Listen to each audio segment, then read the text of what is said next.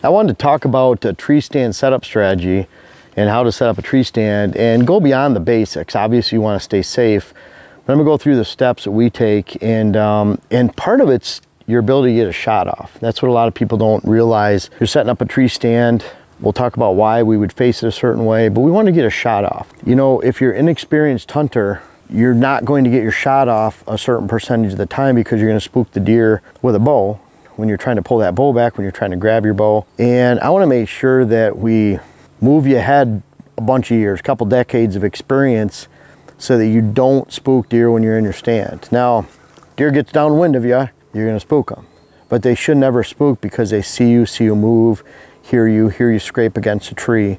And to me, there's some principles that you need to follow when you set up a tree stand to make sure that you don't spook deer. So spook-proof tree stand setup rules we'll talk about. First, I want to get into what we're using high quality ladders. We want these pre-installed already here. We want the stand already in place. We have a bedding area there. We have a bedding area down there about 70 yards away. We have bedding area over there. We're just off to the edge in a cruising spot.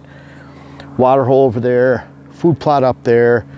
So we're in a location where we can sneak in here and hunt. In fact, we can come right down here.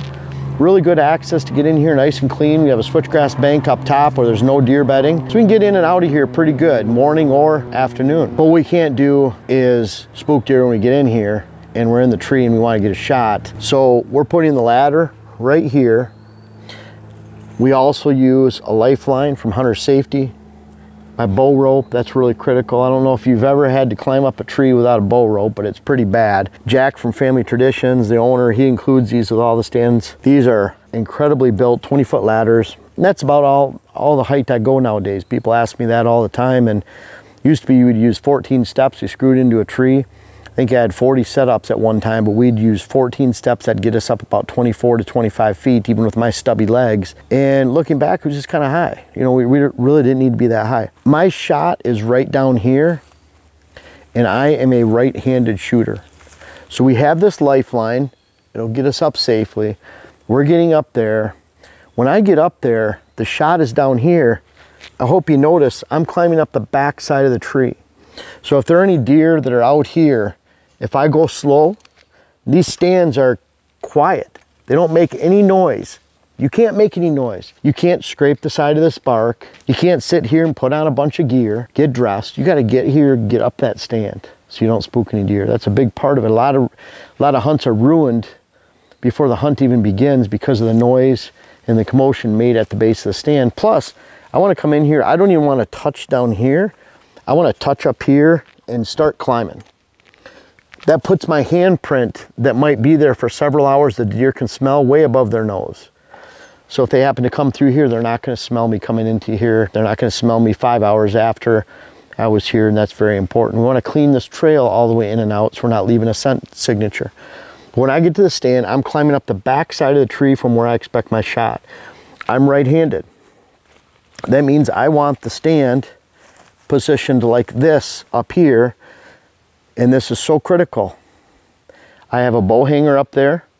The bow hangs right in front of my face. All I have to do is I use hand warmer tubes. If it's cold, I literally have to take my hand out of the hand warmer tube. One's on the bow, one's on the release string about right here, and I can literally take that off, pull back, and shoot. Key, the majority of my deer I shoot sitting down.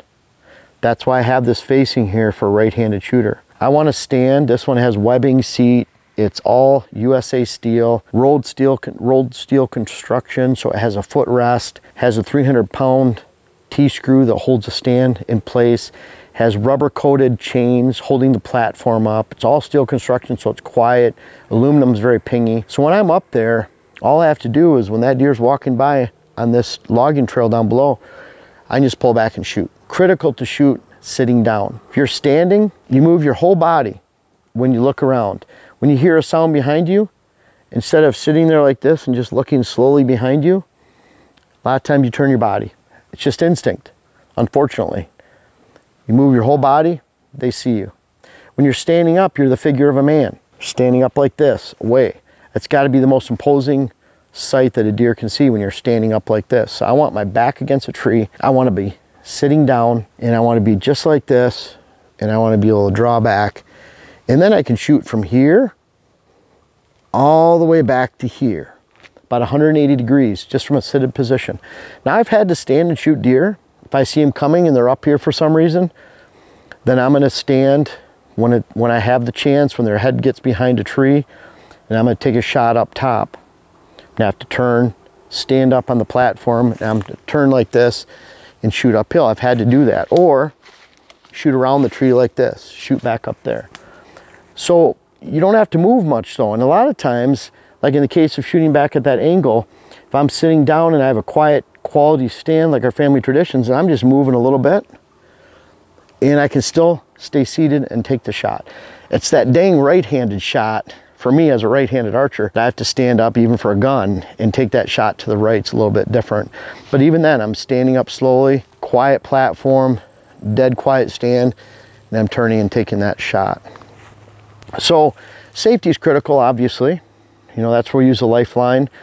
I like the stand to be well less than 180 degrees away from this ladder, meaning I don't want that ladder on the, or that stand on the back side. For one, it's easier to spook deer because I have to move all the way around to get in the front. They're watching me get settled in the front, as opposed to hiding in when that stand's angled on the side right here. I can step into that tree stand very easily, especially on a smaller tree like this, with a little bit more, 120 degree angle or around the tree, as opposed to 180 degrees around the tree.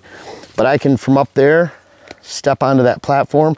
And that's what we do a lot of times too. We run our ladder about 2 feet above the platform, and that allows us to step right down into that stand very easily and make it a lot safer. I don't want to have to step up from the top rung to get into my stand.